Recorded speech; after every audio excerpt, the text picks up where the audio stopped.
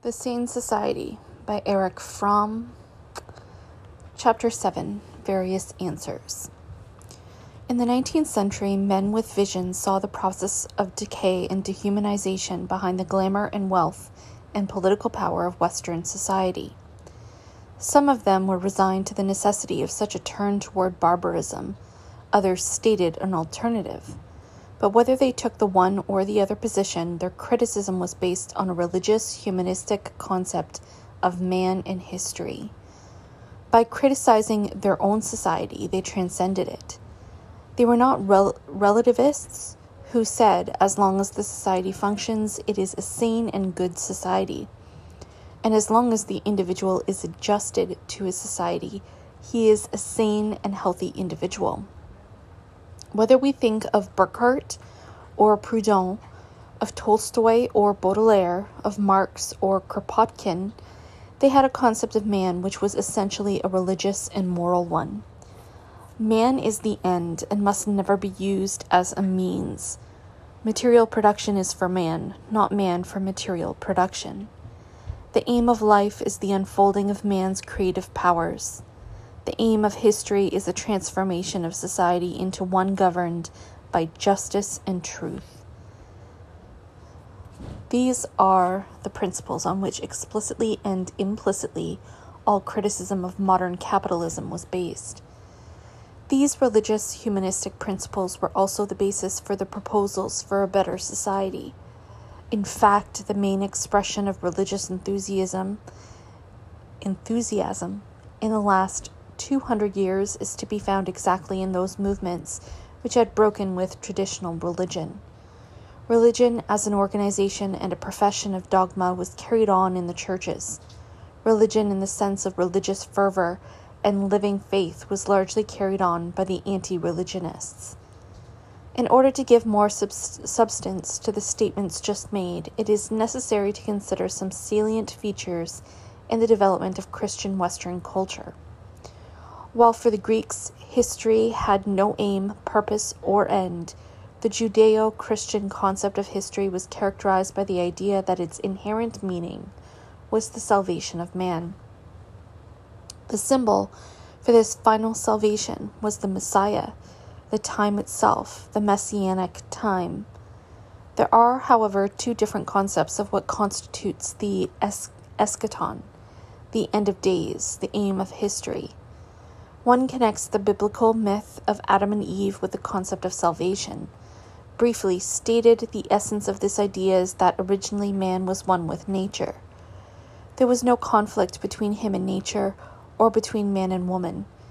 But man also lacked the most essential human trait, that of knowledge of good and evil. Hence, he was incapable of free decision and responsibility. The first act of disobedience became also the first act of freedom, thus the beginning of human history. Man is expelled from paradise. He has lost his harmony with nature. He is put on his own feet, but he is weak. His reason is still undeveloped. His power to resist temptation is still small. He has to develop his reason to grow into full humanity in order to achieve a new harmony with nature, with himself, and with his fellow men. The aim of history is the full birth of man, his full humanization. Then the earth shall be full of the knowledge of the Lord as the waters cover the sea. All nations will form a single community, and swords will be transformed into plows. In this concept, God does not perform an act of grace. Man has to go through many errors. He has to sin and to take the consequences. God does not solve his problems for him except by revealing to him the aims of life. Man has to achieve his own salvation. He has to give birth to himself, and at the end of the days, the new harmony, the new peace will be established. The curse pronounced against Adam and Eve will be repealed, as it were, by man's own unfolding in the historical process. The other messianic concept of salvation, which became predominant in the Christian Church, is that man can never absolve himself from the corruption he underwent as a consequence of Adam's disobedience. Only God, by an act of grace, can save man, and he saved him by becoming human in the person of Christ, who died the sacrificial death of the Savior. Man, through the sacraments of the Church, becomes a participant in this salvation, and thus obtains the gift of God's grace. The end of history is the second coming of Christ, which is a supernatural and not a historical event. This tradition continued in the part of the Western world in which the Catholic Church remained dominant. But for the rest of Europe and America in the 18th and 19th centuries, theological thinking lost more and more in vitality.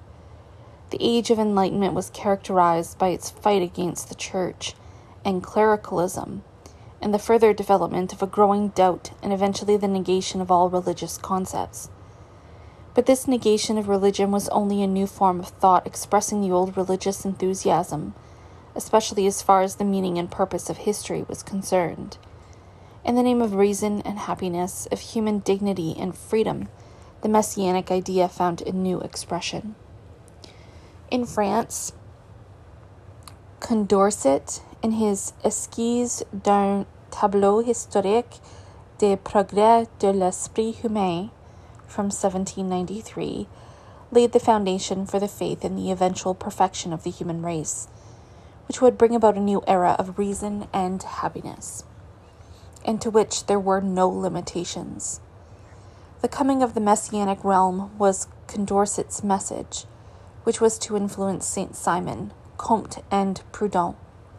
Indeed, the fervor of the French Revolution was Messianic fervor in secular language.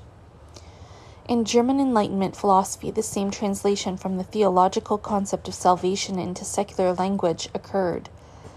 Lessings die Erzählung des Menschengeklicks.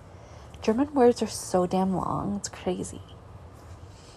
Anyway, became most influential on German, but also on French thinking. To Lessing, the future was to be the age of reason and self-realization brought about by the education of mankind, thus realizing the promise of Christian revelation. Fichte believed in the coming of a spiritual millennium, Hegel in the realization of God's realm in history, thus translating Christian theology into this worldly philosophy.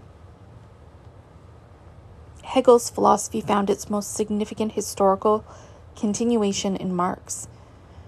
More clearly, perhaps, than that of many other Enlightenment philosophers, Marxist thought is messianic religious in secular language. All past history is only prehistory. It is the history of self-alienation. With socialism, the realm of human history, of human freedom, will be ushered in. The classless society of justice, brotherliness, and reason will be the beginning of a new world, toward the formation of which all previous history was moving. While it is the main purpose of this chapter to present the ideas of socialism as the most important attempt to find an answer to the ills of capitalism, I shall first discuss briefly the totalitarian answers, and one which may be properly called super-capitalism. Authoritarian idolatry. Fascism, Nazism, and Stalinism have in common that they offered the atomized individual a new refuge and security. These systems are the culmination of alienation. The individual is made to feel powerless and insignificant, but taught to project all his human powers into the figure of the leader, the state, the fatherland, to whom he has to submit and whom he has to worship. He escapes from freedom into a new idolatry. All the achievements of individuality and reason, from the late Middle Ages to the 19th century, are sacrificed on the altars of the new idols. The new systems were built on the most flagrant lies, both with regard to their programs and to their leaders. In their program, they claimed to fulfill some sort of socialism, when what they were doing was the negation of everything that was meant by this word in the socialist tradition. The figures of their leaders only emphasized the great deception. Mussolini, a cowardly braggart, became a symbol for manliness and courage. Hitler, a maniac of destruction, was praised as the builder of a new Germany. Stalin, a cold-blooded, ambitious schemer, was painted as the loving father of his people. Nevertheless, in spite of the common element, one must not ignore certain important differences between the three forms of dictatorship. Italy, industrially the weakest of the great Western European powers, remained relatively weak and powerless in spite of her victory in the First World War. Her upper classes were unwilling to undertake any of the necessary reforms, especially in the agricultural sphere, and her population was seized by a deep dissatisfaction with the status quo. Fascism was to cure the hurt national vanity by its bragging slogans, and to channel the resentment of the masses away from its original objectives. At the same time, it wanted to convert Italy into a more advanced industrial power. It failed in all its realistic aims, because fascism never made a serious attempt to solve the pressing economic and social problems of Italy. Germany, on the contrary, was the most developed and progressive industrial country in Europe. While fascism could have had at least an economic function, Nazism had none. It was the insurrection of the lower middle class and jobless officers and students, based on the demoralization brought about by military defeat and inflation, and more specifically by the mass unemployment during the Depression after 1929. But it could not have been victorious without the active support of important sectors of financial and industrial capital, who felt threatened by an ever-increasing dissatisfaction of the masses with the capitalist system. The German Reichstag in the early 1930s had a majority of those parties which partly sincerely and partly insincerely had a program of some kind of anti-capitalism. This threat led important sectors of German capitalism to support Hitler. Russia was the exact opposite of Germany. She was industrially the most backward of all the European great powers, just emerging from a semi-feudal state, even though her industrial sector in itself was highly developed and centralized. The sudden collapse of the Tsarist system had created a vacuum, so that Lenin, disbanding the only other force which could have filled this vacuum, the Constituent Assembly, hoped to be able to jump directly from the semi-feudal phase into that of an industrialized socialist system. However, Lenin's policy was not a product of the moment. It was the logical consequence of his political thinking, conceived many years before the outbreak of the Russian Revolution. He, like Marx, believed in the historic mission of the working class to emancipate society, but he had little faith in the will and ability of the working class to achieve this aim spontaneously. Only if the working class was led, so he thought, by a small, well-disciplined group of professional revolutionaries, only if it was forced by the group to execute the laws of history as Lenin saw them, could the revolution succeed and be prevented from ending up in a new version of a class society. The crucial point in Lenin's position was the fact that he had no faith in the spontaneous action of the workers and peasants, and he had no faith in them because he had no faith in man. It is this lack of faith in man which anti-liberal and clerical ideas have in common with Lenin's concept. On the other hand, faith in man is the basis for all genuinely progressive movements throughout history. It is the most essential condition of democracy and of socialism. Faith in mankind without faith in man is either insincere, or, if sincere, it leads to the very results which we see in the tragic history of the Inquisition, Robespierre's terror, and Lenin's dictatorship. Many democratic socialist and socialist revolutionaries saw the dangers in Lenin's concept. Nobody saw it more clearly than Rosa Luxemburg. She warned that the choice to be made was between democratism and bureaucratism, and the development in Russia proved the correctness of her prediction. While an ardent and uncompromising critic of capitalism, she was a person with an unshakable and profound faith in man. When she and Gustav Landauer were murdered by the soldiers of the German counter-revolution, the humanistic tradition of faith in man was meant to be killed with them. It was this lack of faith in man which made it possible for the authoritarian systems to conquer man, leading him on to have faith in an idol rather than in himself. Between the exploitation in early capitalism and that of Stalinism, there is not a small difference. The brutal exploitation of the worker in early capitalism, even though it was backed by the political power of the state apparatus, did not prevent the rise of new and progressive ideas. In fact, all great socialist ideas had their birth in this very period, a period in which Owenism could flourish and in which the Chartist movement was destroyed by force only after 10 years. Indeed, the most reactionary government in Europe, that of the Tsar, did not use methods of repression which could be compared with those of Stalinism. Since the brutal destruction of the Kronstadt Rebellion, Russia offered no chance for any progressive development, such as even the darkest periods of early capitalism did. Under Stalin, the Soviet system lost the last remnants of its original socialist intentions. The killing of the old guard of Bolsheviks in the 30s was only the final dramatic expression of this fact.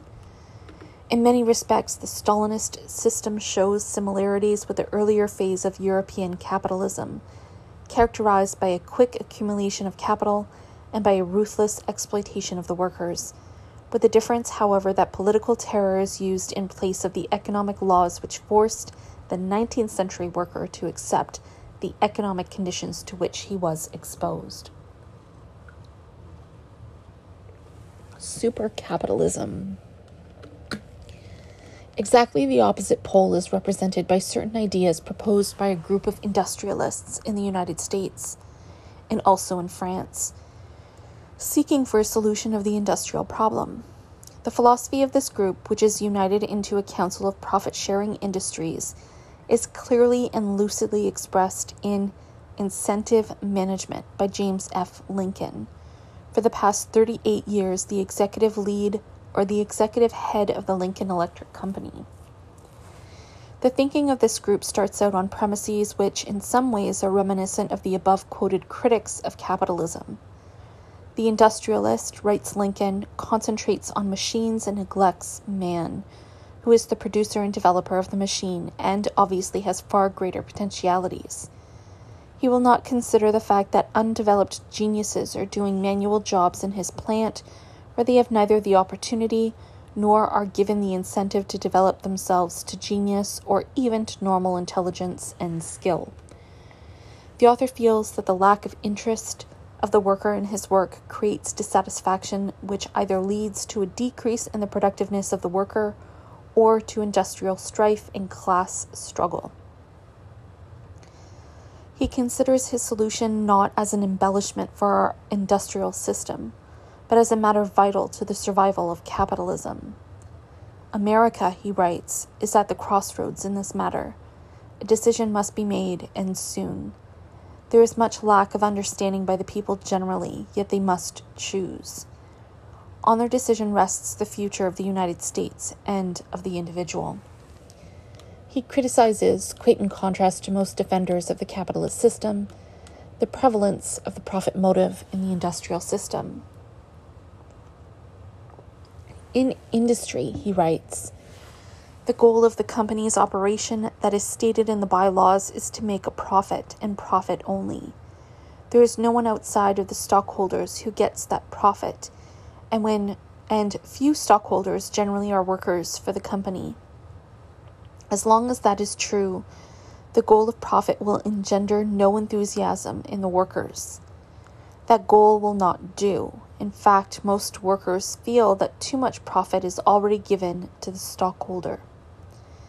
He, the worker, resents being fooled by economic theories about paying for the tools of production, when he often sees these costs being frittered away by incompetence and selfishness in high places. These criticisms are very much the same as they have been made by many socialist critics of capitalism, and they show a sober and realistic appreciation of the economic and human facts. The philosophy behind it, however, is quite the contrary of socialist ideas. Lincoln is convinced that development of the individual can only take place in the fiercely competitive game of life. Selfishness is the driving force that makes the human race what it is, for good or evil. Hence, it is the force that we must depend on and properly guide if the human race is to progress. He then goes on to differentiate between stupid and intelligent selfishness, the former being the selfishness that permits man to steal, the latter that causes a man to struggle toward perfection, so that he becomes more prosperous. Discussing the incentives for work, Lincoln states that just as with the amateur athlete, the incentive is not money. We can conclude that money is not necessarily an incentive for the industrial workers, nor are short hours, safety, seniority, security, and bargaining power an incentive for work. The only potent incentive, according to him, is recognition of our abilities by our contemporaries and ourselves. As a practical consequence of these ideas, Lincoln suggests a method of industrial organization in which the worker is rewarded for all the things he does that are of help, and penalized if he does not do as well as others in all these same ways. He is a member of the team and is rewarded or penalized, depending on what he can do and does do in all opportunities to win the game. In applying this system, the man is rated by all those who have accurate knowledge of some phase of his work. On this rating, he is rewarded or penalized. This program runs parallel to the write-ups following the playing of a game or the selecting of an all-American team. The best man gets the praise and the standing he warrants and craves. In the bonus plan described here, man is rewarded in direct proportion to his contribution to the success of the company. The parallel is obvious. Each man is advanced or retarded in his standing by his current record. He is rated 3 times per year. The sum of these ratings determines his share in the bonus and advancement. At the time of giving each man his rating, any question that he may want to ask as to why the rating is as it is and how it can be improved is answered in complete detail by the executives responsible. The size of the bonus is determined in this way. 6% of the profit is paid to the stockholders as a dividend. After the dividend is provided for, we set aside seed money for the future of the company. The amount of this seed money is determined by the directors based on current operations. The seed money is used for expansion and replacement. After these deductions from the profits, all the balance is divided as bonus among the workers and management. The bonus has represented a total amount of from 20% of wages and salaries per year as a minimum to a maximum of 28% a year over the last 16 years. The average total bonus for each employee was around $40,000 in 16 years. That is $2,500 per year. All workers have, aside from the bonus, the same basic wage rates as those usual for comparable operations. The average employment costs for the employee at the Lincoln factory for 1950 was $7,701, as compared with $3,705 at the General Electric Company. Under this system, the Lincoln Company, which employs around 1,000 workers and employees, has been very prosperous, and the sales value of products per employee has been about twice as high as that of the rest of the electrical machinery industry. The number of work stoppages in the Lincoln factory between 1934 and 1945 was 0, as against a minimum of 11 to a maximum of 96 in the rest of the electrical machinery industry. The labor turnover rates were more or less only 25% of those of all other manufacturing industries. The principle involved in incentive management is, in one respect, drastically different from that of traditional capitalism. The worker's wages, instead of being independent from the efforts and results of his work, are related to it. He participates in increasing profits, while the stockholder gets a regular income which is not quite as directly related to the earnings of the company. The company records show clearly that the system led to increased productivity of the worker, low labor turnover, and absence of strikes. But while this system differs in one important respect from the concept and practice of traditional capitalism, it is at the same time the expression of some of its most important principles, especially as far as the human aspect is concerned. It is based on the principle of selfishness and competition, of monetary reward as the expression of social recognition, and it does not change essentially the position of the worker in the process of work, as far as the meaningfulness of the work for him is concerned. As Lincoln points out again and again, the model for this system is the football team, a group of men fiercely competing with all others outside of the group, competing with each other within the group, and producing results in this spirit of competitive cooperation. Actually, the system of incentive management is the most logical consequence of the capitalistic system. It tends to make every man, the worker and employee as well as the manager, into a small capitalist. It tends to encourage the spirit of competition and selfishness in everybody to transform capitalism in such a way that it comprises the whole of the nation. The profit-sharing system is not as different from traditional capitalistic practices as it pretends to be. It is a glorified form of the piecework system, combined with a certain disregard for the importance of the rates of profit paid to the stockholders. In spite of the talk about the human person, everything, the rating of the work, as well as the amount of the worker's bonus and of the dividends, is determined by the management in an autocratic fashion. The essential principle is sharing of profits, not sharing of work. However, even if the principles are not new, the profit-sharing concept is interesting because it is the most logical aim for a supercapitalism, in which the dissatisfaction of the worker is overcome by making him feel that he too is a capitalist and an active participant in the system. Socialism.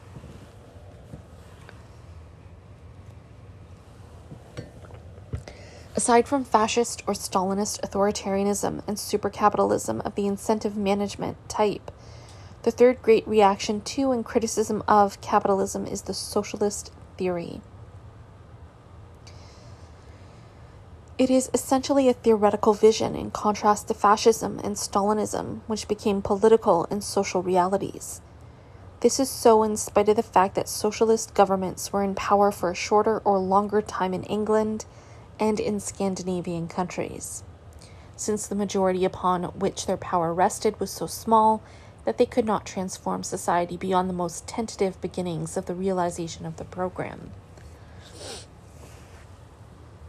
Unfortunately, at the time of this writing, the words socialism and Marxism have been charged with such an emotional impact that it is difficult to discuss these problems in a calm atmosphere. The association which these words evoke today in many people are those of materialism, godlessness, bloodshed, or the like, briefly of the bad and evil. One can understand such a creation only if one appreciates the degree to which words can assume a magical function, and if one takes into account the decrease in reasonable thought, that is to say, in objectivity, which is so characteristic of our age. The irrational response which is evoked by the words socialism and Marxism is furthered by an astounding ignorance on the part of most of those who become hysterical when they hear these words. In spite of the fact that all of Marx's and other socialists' writings are available to be read by everybody, most of those who feel most violently about socialism and Marxism have never read a word by Marx, and many others have only a very superficial knowledge. If this were not so, it would seem impossible that men with some degree of insight and reason could have distorted the idea of socialism and Marxism to the degree which is current today. Even many liberals and those who are relatively free from hysterical reactions believe that Marxism is a system based on the idea that the interest in material gain is the most active power in man, and that it aims at furthering material greed and its satisfaction.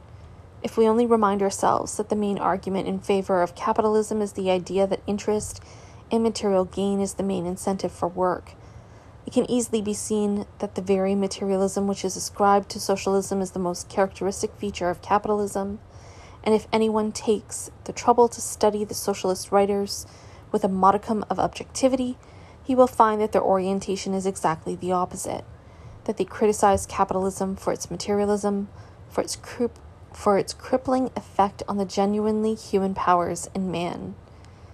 Indeed, socialism in all its various schools can be understood only as one of the most significant, idealistic, and moral movements of our age. Aside from everything else, one cannot help deploring the political stupidity of this misrepresentation of socialism on the part of the Western democracies. Stalinism won its victories in Russia and Asia by the very appeal which the idea of socialism has on vast masses of the population of the world. The appeal lies in the very idealism of the socialist concept, in the spiritual and moral encouragement which it gives. Just as Hitler used the word socialism to give added appeal to his racial and nationalistic ideas, Stalin misappropriated the concept of socialism and of Marxism for the purpose of his propaganda. His claim is false in the essential points. He separated the purely economic aspect of socialism, that of the socialization of the means of production, from the whole concept of socialism, and perverted its human and social aims into their opposite. The Stalinist system today, in spite of its state ownership of the means of production, is perhaps closer to the early and purely exploitative forms of Western capitalism than to any conceivable idea of a socialist society. An obsessional striving for industrial advance, ruthless disregard for the individual, and greed for personal power are its mainsprings. By accepting the thesis that socialism and Marxism are more or less identical with Stalinism, we do the greatest service in the field of propaganda, which the Stalinists could wish to obtain. Instead of showing the falsity of their claims, we confirm them. This may not be an important problem in the United States, where socialist concepts have no stronghold on the minds of the people. But it is a very serious problem for Europe and especially for Asia, where the opposite is true. To combat the appeal of Stalinism in those parts of the world, we must uncover this deception and not confirm it. There are considerable differences between the various schools of socialist thought as they have developed since the end of the 18th century, and these differences are significant. However, as happens so often in the history of human thought, the arguments between the representatives of the various schools obscure the fact that the common element among the various socialist thinkers is by far greater and more decisive than are the differences. Socialism, as a political movement and at the same time as a theory dealing with the laws of society and a diagnosis of its ills, may be said to have been started in the French Revolution. By Babeuf. He speaks in favor of the abolition of private ownership of the soil and demands the common consumption of the fruits of the earth, the abolition of the difference between rich and poor, ruler and ruled. He believes that the time has come for a republic of the equals, the great hospitable house open for all. In contrast to the relatively simple and primitive theory of Babeuf, Charles Fourier, whose first publication, Théorie de Quatre Mouvements, appeared in 1808, offers a most complex and elaborate theory and diagnosis of society. He makes man and his passions a basis of all understanding of society, and believes that a healthy society must serve not so much the aim of increasing material wealth as a realization of our basic passion, brotherly love. Among the human passions, he emphasizes particularly the butterfly passion, man's need for change, which corresponds to the many and diverse potentialities present in every human being.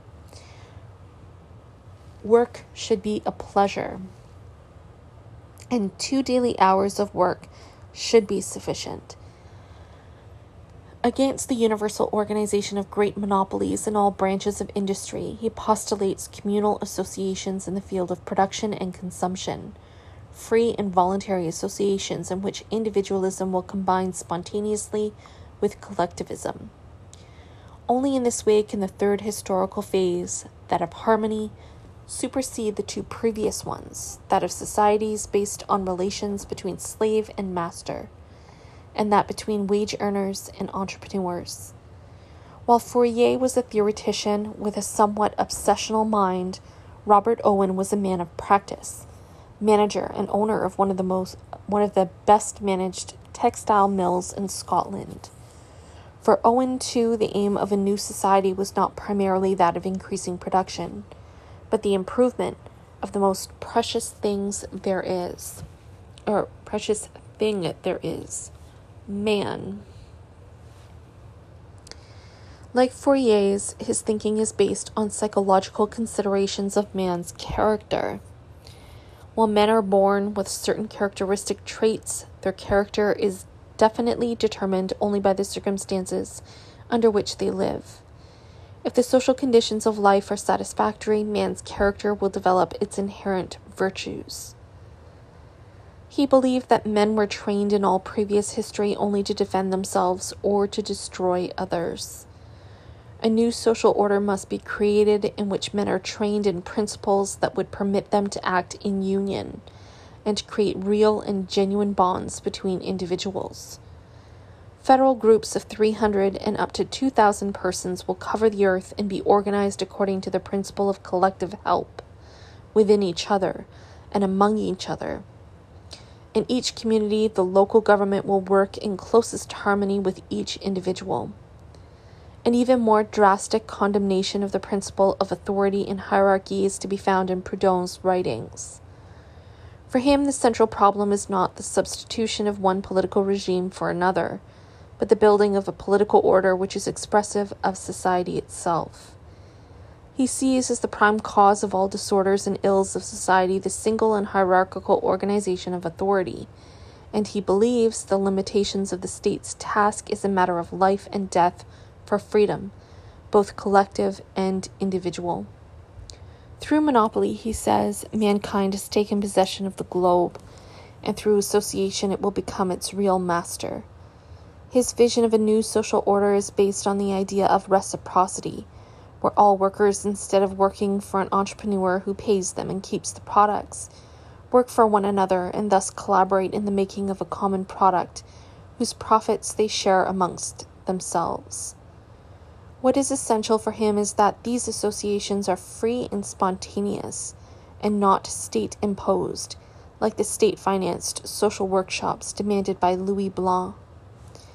Such a state-controlled system, he says, would mean a number of large associations, in which labor would be regimented and ultimately enslaved through a state policy of capitalism.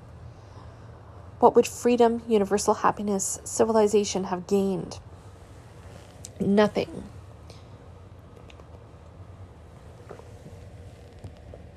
We would merely have exchanged our chains, and the social idea would have made no step forward.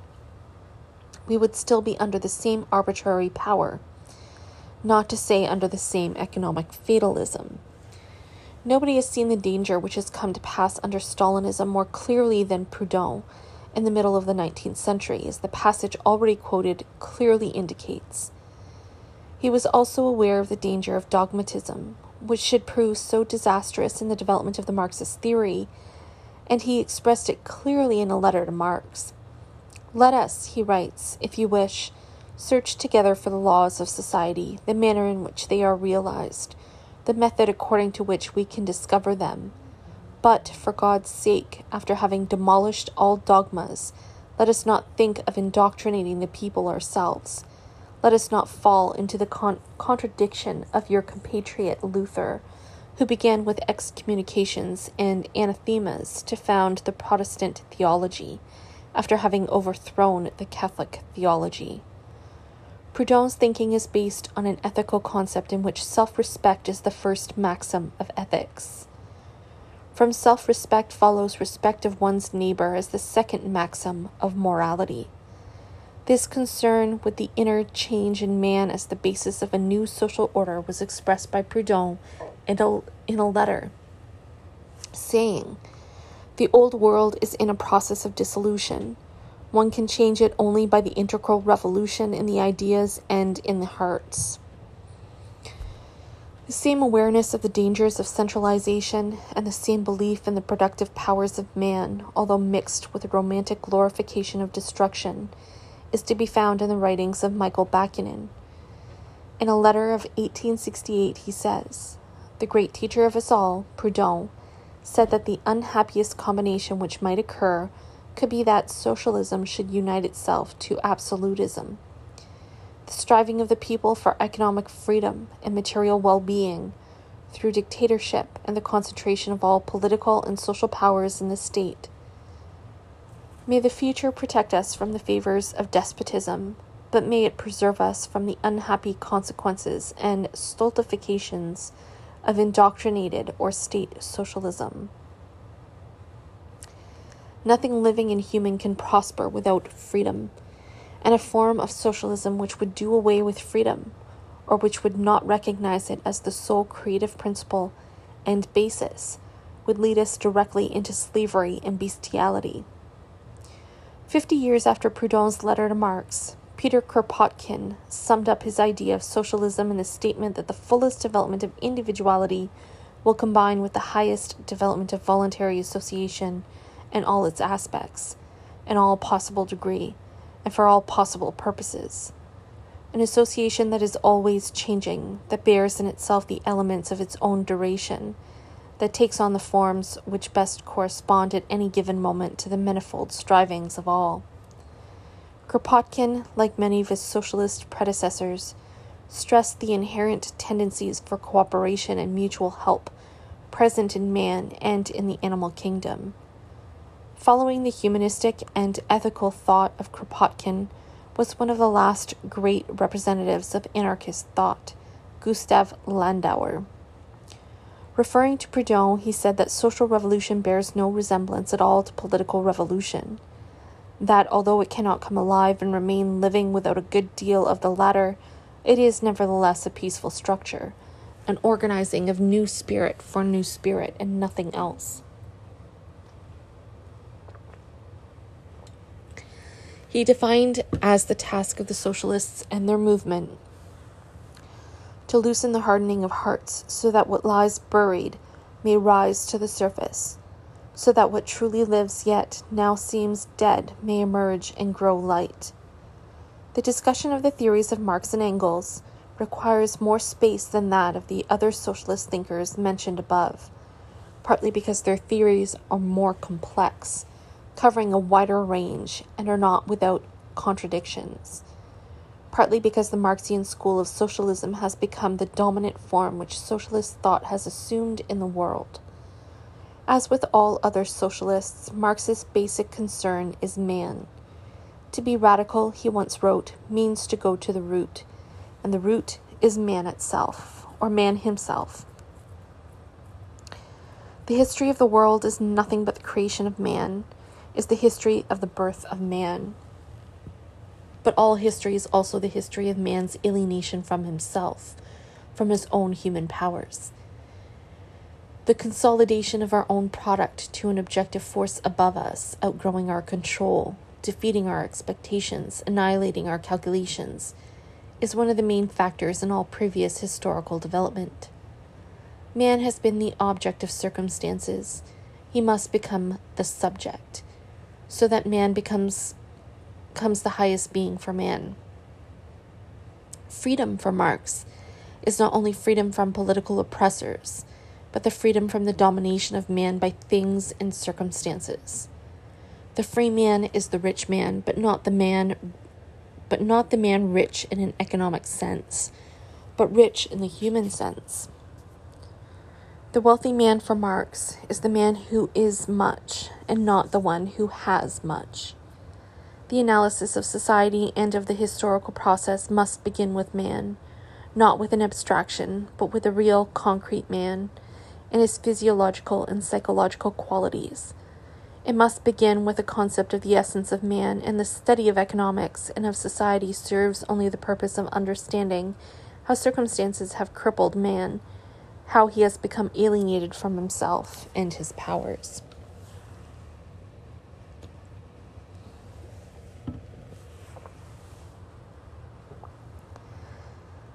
The nature of man cannot be deduced from the specific manifestation of human nature as it is engendered by the capitalist system. Our aim must be to know what is good for man. But, says Marx, to know what is useful for a dog, one must study dog nature. This nature itself is not to be deduced from the principle of utility. Applying this to man, he that would criticize all human acts, movements, relations, etc., by the principle of utility, must first deal with human nature in general, and then with human nature as modified in each historical epoch. Bentham makes short work of it with the direst naivete. He takes the modern shopkeeper, especially the English shopkeeper, as the normal man. The aim of the development of man, for Marx, is a new harmony between man, and between man and nature, a development in which man's relatedness to his fellow man will correspond to his most important human need. Socialism, for him, is an association in which the free development of each is the condition for the free development of all, a society in which the full and free development of each individual becomes the ruling principle. This aim he calls the realization of naturalism and of humanism, and states that it is different from idealism as well as from materialism, and yet combines the truth in both of them.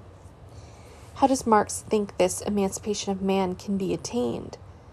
His solution is based on the idea that in the capitalistic mode of production, the process of self-alienation has reached its peak because man's physical energy has become a commodity, hence man has become a thing.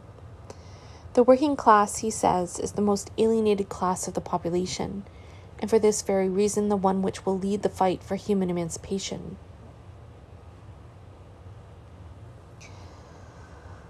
In the socialization of the means of production, he sees the condition for the transformation of man into an active and responsible participant in the social and economic process, and for the overcoming of the split between the individual and the social nature of man.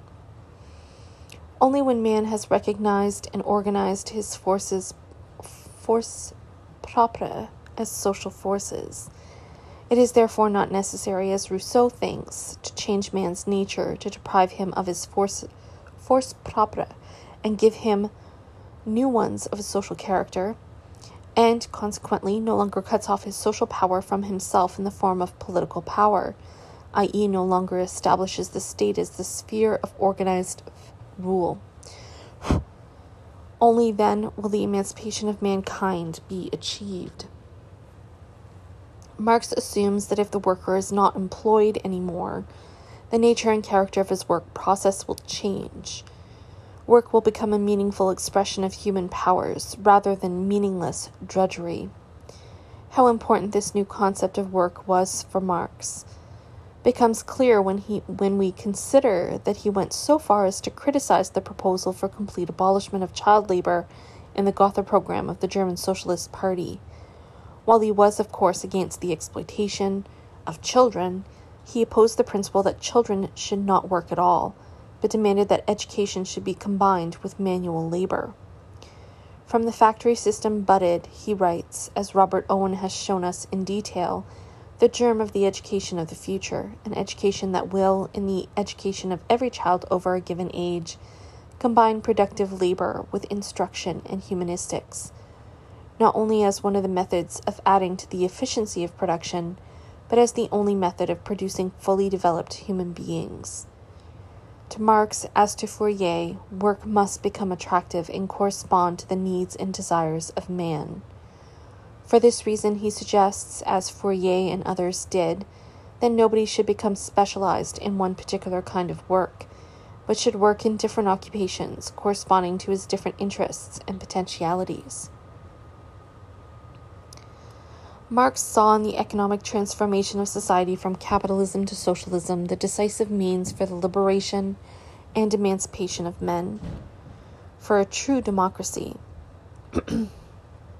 While in his later writings the discussion of economics plays a greater role than that of man and his human needs, the economic sphere became at no point an end in itself, and never ceased to be a means for satisfying human needs. This becomes particularly clear in his discussion of what he calls vulgar communism, by which he means a communism in which the exclusive emphasis is on the abolition of private property and the means of production.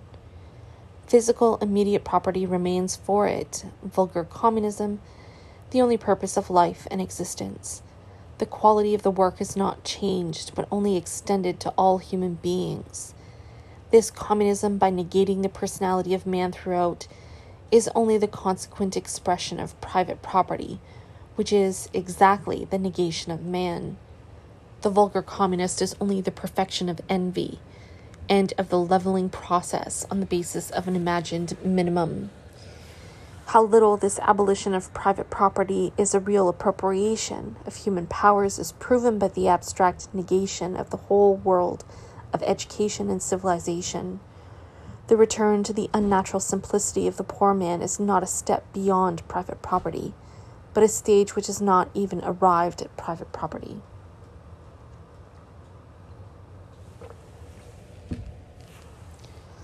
Much more complex, and in many ways contradictory, are the views of Marx and Engels on the question of the state. There is no doubt that Marx and Engels were of the opinion that the aim of socialism was not only a classless society, but a stateless society, stateless at least in the sense, as Engels put it, that the state would have the function of the administration of things, and not that of the government of people. Engels said in 1874, quite in line with the formulation Marx gave in the report of the Commission to examine the activities of the Bakuinists in 1872, that all socialists were agreed that the state would wither away as a result of victorious socialism.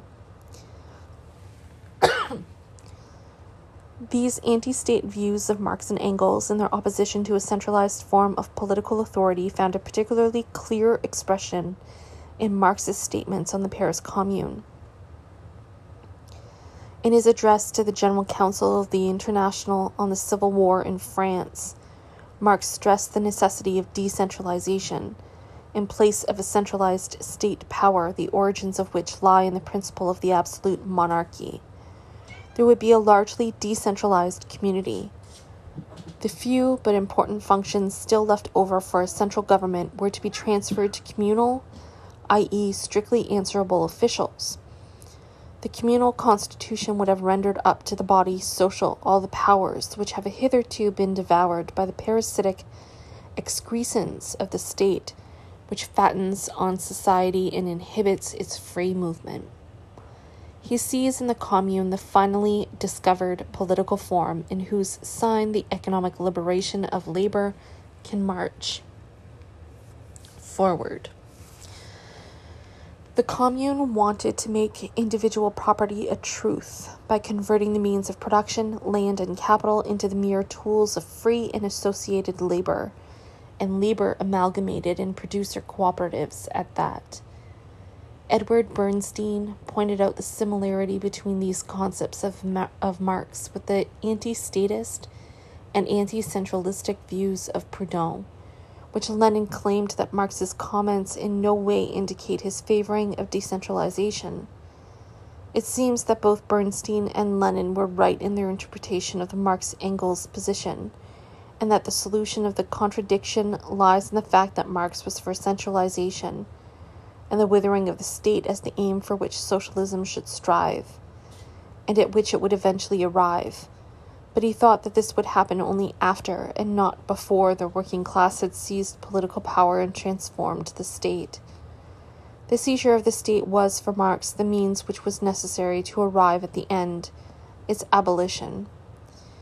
Nevertheless, if one considers Marx's activities in the First International, his dogmatic and intolerant attitude to everybody who disagreed with him in the slightest, there can be little doubt that Lenin's centralist interpretation of Marx did no injustice to Marx, even though Marx's decentralist agreement with Proudhon was also a genuine part of his views and doctrines. In this very centralism of Marx lies the basis for the tragic development of the socialist idea in Russia. While Lenin may have at least hoped for the eventual achievement of decentralization, an idea which in fact was manifest in the concept of the Soviets, where the decision-making was rooted in the smallest and most concrete level of decentralized groups, Stalinism developed one side of the contradiction, the principle of centralization into the practice of the most ruthless state organization the modern world has known, surpassing even the centralization principle which fascism and Nazism followed. The contradiction in Marx goes deeper than is apparent in the contradiction between the principles of centralization and decentralization. On the one hand, Marx, like all other socialists, was convinced that the emancipation of man was not primarily a political, but an economic and social question, that the answer to freedom was not to be found in the change of the political form of the state, but in the economic and social transformation of society. On the other hand, and in spite of their own theories, Marx and Engels were in many ways caught in the traditional concept of the dominance of the political over the socio-economic spheres. They could not free themselves from the traditional view of the importance of the state and political power, from the idea of the primary significance of mere political change, an idea which had been the guiding principle of the great middle-class revolutions of the 17th and 18th centuries. In this respect, Marx and Engels were much more bourgeois thinkers than were men like Proudhon, Bakunin, Kropotkin, and Landauer. Paradoxical as it sounds, the Leninist development of socialism represents a regression to the bourgeois concepts of the state and of political power, rather than the new socialist concept as it was expressed so much more clearly by Owen, Proudhon, and others. This paradox in Marxist thinking has been clearly expressed by Buber. Marx, he writes, accepted these essential components of the commune idea, but without weighing them up against his own centralism and deciding between them. That he apparently did not see the profound problem that this opens up is due to the hegemony of the political point of view, a hegemony which persisted everywhere for him as far as it concerned the revolution, its preparation, and its effects. Of the three modes of thinking in public matters, the economic, the social, and the political, Marx exercised the first with methodical mastery, devoted himself with passion to the third, but, absurd as it may sound in the ears of the unqualified Marxist, only very seldom did he come into more intimate contact with the second, and it never became a deciding factor for him.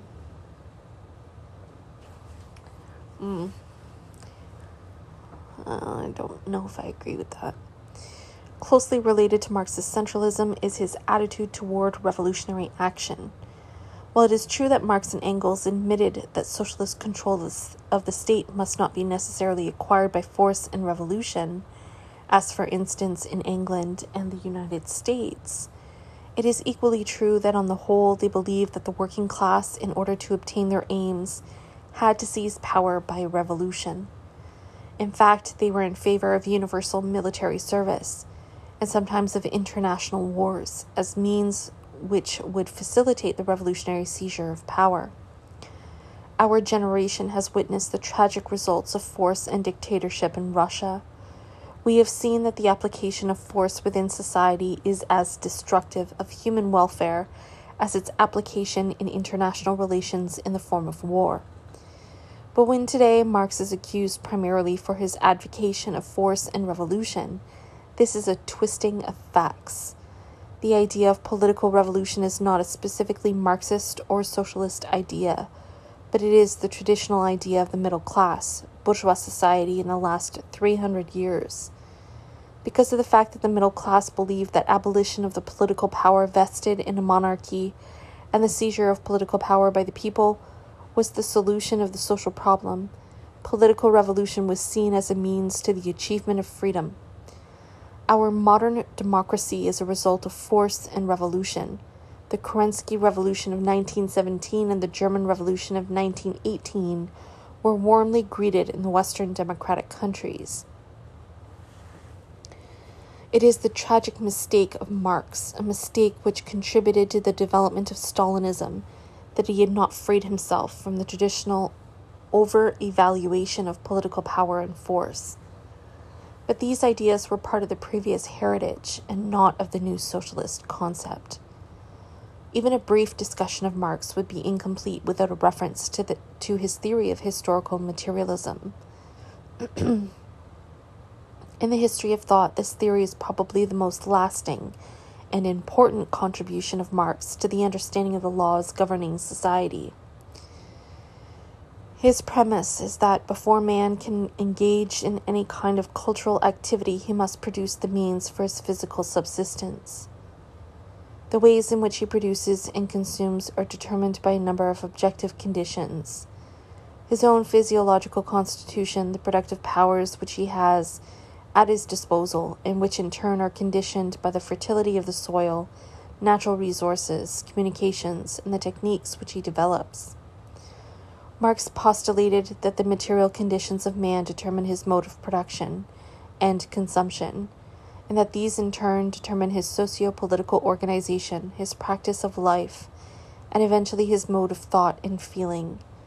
The widespread misunderstanding of this theory was to interpret it as if Marx had meant that the striving for gain was the main motive in man.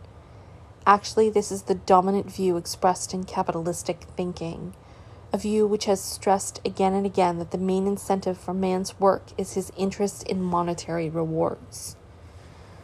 Marx's concept of the significance of the economic factor was not a psychological one, namely an economic motivation in a subjective sense. It was a sociological one, in which the economic development was the objective condition for the cultural development. His main criticism of capitalism was exactly that it had crippled man by the preponderance of economic interests, and socialism for him was a society in which man would be freed from this domination by a more rational and hence productive form of economic organization. Marx's materialism was essentially different from the materialism which was prevalent in the 19th century. In the latter type of materialism, one understood spiritual phenomena as being caused by material phenomena. Thus, for instance, the extreme representatives of this kind of materialism believed that thought was a product of brain activity, just as urine is a product of kidney activity.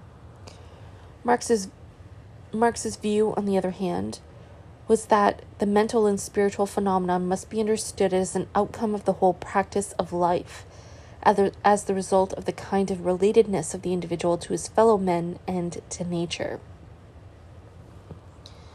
Marx, in his dialectic method, overcame the materialism of the 19th century and developed a truly dynamic and holistic theory based on man's activity rather than on his physiology. The theory of historical materialism offers important scientific concepts for the understanding of the laws of history. It would have become more fruitful had the followers of Marx developed it further, rather than permitting it to become bogged down in a sterile dogmatism. The point of development would have been to recognize that Marx and Engels had only made a first step, that of seeing the correlation between the development of economy and culture. Marx had underestimated the complexity of human passions. He had not sufficiently recognized that human nature has itself needs and laws, which are in constant interaction with the economic conditions which shape historical development. Lacking in satisfactory psychological insights, he did not have a sufficient concept of human character, and was not aware of the fact that while man was shaped by the form of social and economic organization, he in turn also molded it.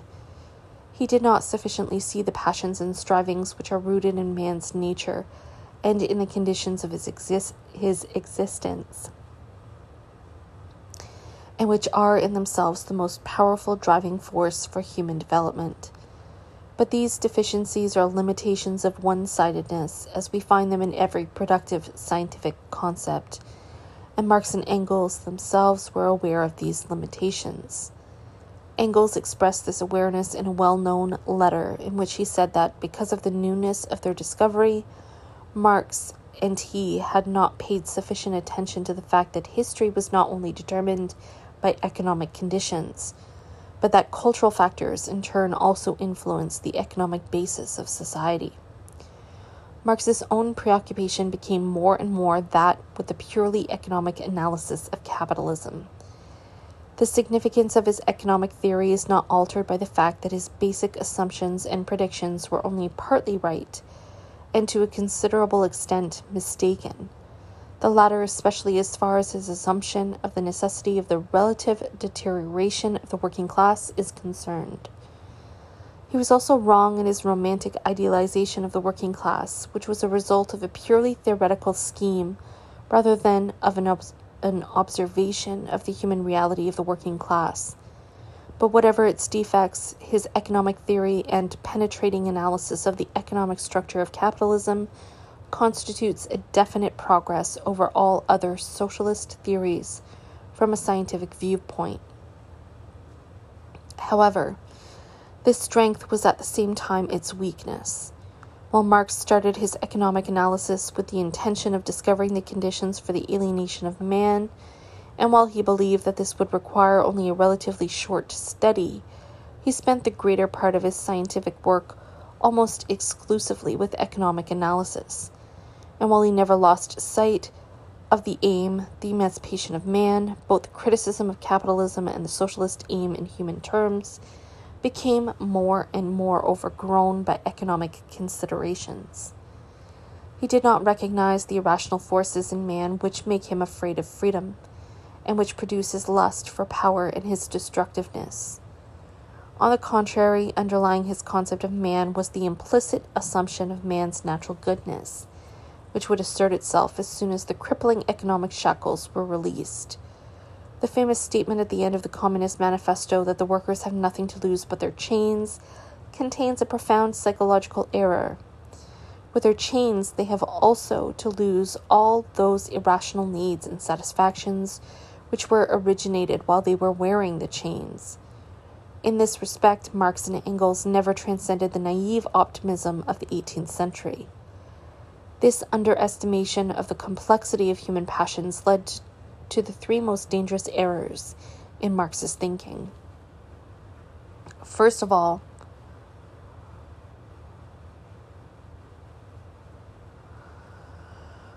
I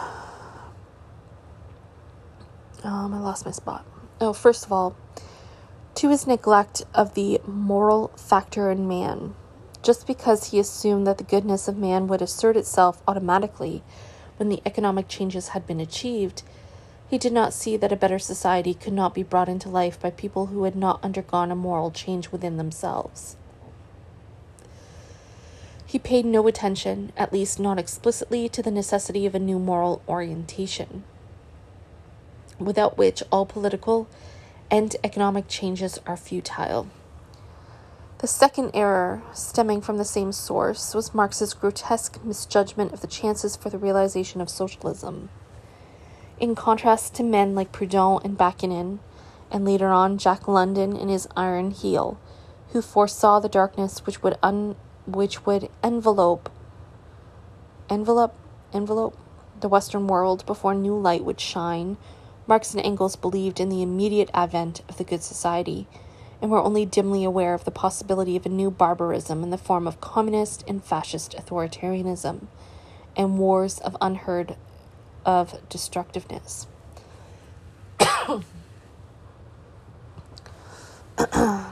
This unrealistic misapprehension was responsible for many of the theoretical and political errors in Marx's and Engels's thinking, and it was the basis for the destruction of socialism which began with Lenin. The third error was Marx's concept that the socialization of the means of production was not only the necessary, but also the sufficient condition for the transformation of the capitalist into a socialist cooperative society. At the bottom of this error is again his oversimplified, over-optimistic, rationalistic picture of man. Just as Freud believed that freeing man from unnatural and over-strict sexual taboos would lead to mental health, Marx believed that the emancipation from exploitation would automatically produce free and cooperative beings. He was as optimistic about the immediate effect of changes in environmental factors as the encyclopedists of the 18th century had been, and had little appreciation for the power of irrational and destructive passions, which were not transformed from one day to another by economic changes. Freud, after the experience of the First World War, came to see this strength of destructiveness and changed his whole system drastically by accepting the drive for destruction as being equally strong and as ineradicable as Eros. Marx never came to such an awareness and never changed his simple formula of socialization of the means of production as a straight way to the socialist aim. The other source for this error was his over-evaluation of political and economic arrangements, to which I have pointed above. He was curiously unrealistic in ignoring the fact that it makes very little difference to the personality of the worker whether the enterprise is owned by the people, the state, a government bureaucracy, or by the private bureaucracy hired by the stockholders.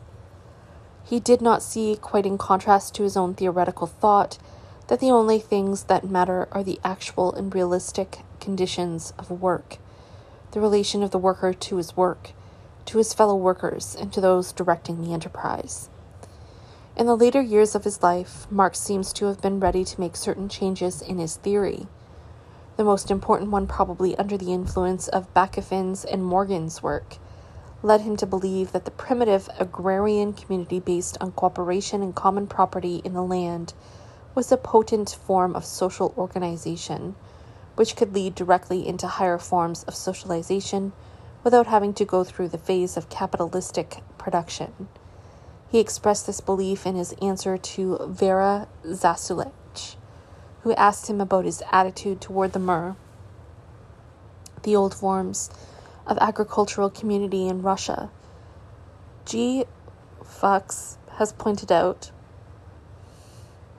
I'm sure that's not how you pronounce it, it can't be, but I'm going to say it that way anyway. G. Fuchs has pointed out the great significance of this change in Marx's theory, and also the fact that Marx, in the last 8 years of his life, was disappointed and discouraged, sensing the failure of his revolutionary hopes. Engels recognized, as I have mentioned above, the failure to pay enough attention to the power of ideas in their theory of historical materialism. But it was not given to Marx or to Engels to make the necessary drastic revisions in their system. For us in the middle of the 20th century, it is very easy to recognize Marx's fallacy. We have seen the tragic illustration of this fallacy occurring in Russia. While Stalinism proved that a socialist economy can operate successfully from an economic viewpoint, it also proved that it is in itself by no means bound to create a spirit of equality and cooperation. It showed that the ownership of the means of production by the people can become the ideological cloak from the exploitation of the people by an industrial, military, and political bureaucracy. The socialization of certain industries in England, undertaken by the Labour government, tends to show that, to the British miner or worker in the steel or chemical industries, it makes very little difference who appoints the managers of his enterprise, since the actual and realistic conditions of his work remain the same. Summing up, it can be said that the ultimate aims of Marxist socialism were essentially the same as those of the other socialist schools, emancipating man from domination and exploitation by man, freeing him from the preponderance of the economic realm, restoring him as the supreme aim of social life, creating a new unity between man and nature. The errors of Marx and Engels, their overestimation of political and legal factors, their naive optimism, their centralistic orientation, were due to the fact that they were much more rooted in the middle-class tradition of the 18th and 19th centuries, both psychologically and intellectually, than men like Fourier, Owen, Proudhon, and Kropotkin. Marx's errors were to become important historically because the Marxist concept of socialism became victorious in the European continental labor movement. The successors of Marx and Engels in the European labor movement were so much under the influence of Marx's authority that they did not develop the theory further, but largely repeated the old formulae with an ever-increasing sterility. After the First World War, the Marxist labor movement became strictly divided into hostile camps. Its social democratic wing, after the moral collapse during the First World War, became more and more a party representing the purely economic interests of the working class, together with the trade unions from whom it in turn depended. It carried on the Marxist formula of the socialization of the means of production, like a ritual to be pronounced by the party priests on the proper occasions.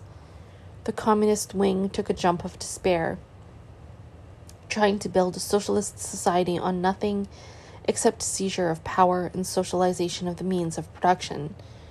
The results of this jump led to more frightful results than did the loss of faith in the social democratic parties.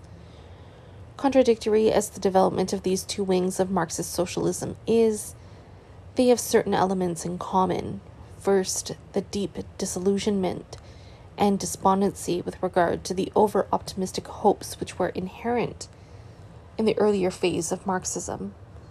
In the right wing, this disillusionment often led to the acceptance of nationalism, to the abandonment of a genuine socialist vision, and of any radical criticism of capitalistic society.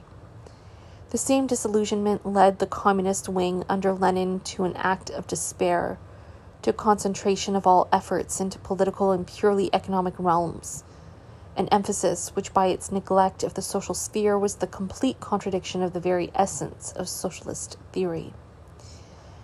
The other point which both wings of the Marxist movement have in common is their, in the case of Russia, complete neglect of man. The criticism of capitalism became entirely a criticism from an economic standpoint. In the 19th century, when the working class suffered from ruthless exploitation and lived below the standard of dignified existence, this criticism was justified. With the development of capitalism in the 20th century, it became more and more obsolete. Yet it is only a logical consequence of this attitude that the Stalinist bureaucracy in Russia is still feeding the population with the nonsense that workers in capitalistic countries are terribly impoverished and lacking any decent basis for subsistence. The concept of socialism deteriorated more and more. In Russia, into the formula that socialism meant state ownership of the means of production. In the Western countries, socialism tended more and more to mean higher wages for the workers, and to lose its messianic pathos, its appeal to the deepest longings and needs of man. I say intentionally that it tended to become a socialism has by... that it tended to... What the fuck? I say intentionally that it tended to because socialism has by no means completely lost its humanistic and religious pathos. It has, even after 1914, been the rallying moral idea for millions of European workers and intellectuals, an expression of their hope for the liberation of man, for the establishment of new moral values, for the realization of human solidarity. The sharp criticism voiced in the foregoing pages was meant primarily to accentuate the necessity that democratic socialism must return to, and concentrate on the human aspects of the social problem, must criticize capitalism from the standpoint of what it does to the human qualities of man, to his soul and his spirit, and must consider any vision of socialism in human terms, asking in what way a socialist society will contribute toward ending the alienation of man, the idolatry of economy, and of the state.